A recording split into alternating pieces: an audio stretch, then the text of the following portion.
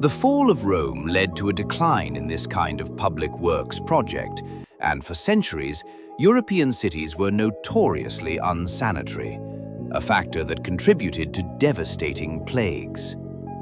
The 19th century saw a great revival of sanitation engineering in response to cholera outbreaks, leading to the construction of the modern sewer systems that silently protect our public health every single day. 7. The alphabet, democratizing literacy.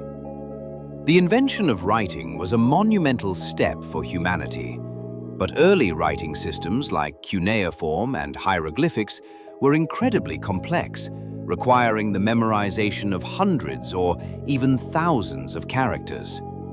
This complexity meant that literacy was restricted to a small, highly trained class of scribes.